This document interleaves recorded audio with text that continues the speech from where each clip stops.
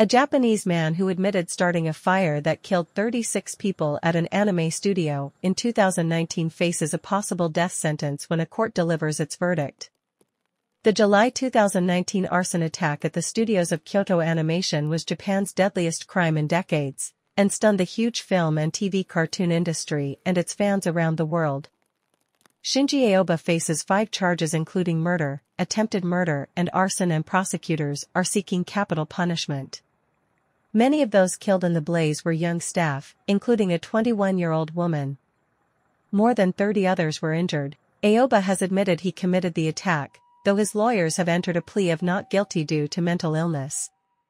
"I didn't think so many people would die, and now I think I went too far," Aoba told Kyoto District Court when the trial opened in September, media reports said at the time.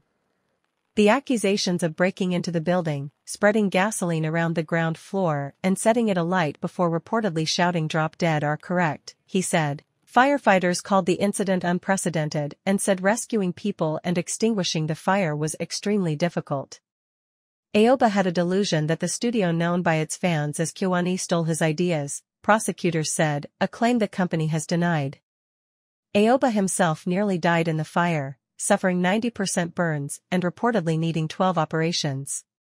He regained consciousness weeks later and was said to have sobbed with relief after undergoing a procedure that restored his ability to speak. Japan is one of the few developed countries to retain the death penalty, which is carried out by hanging.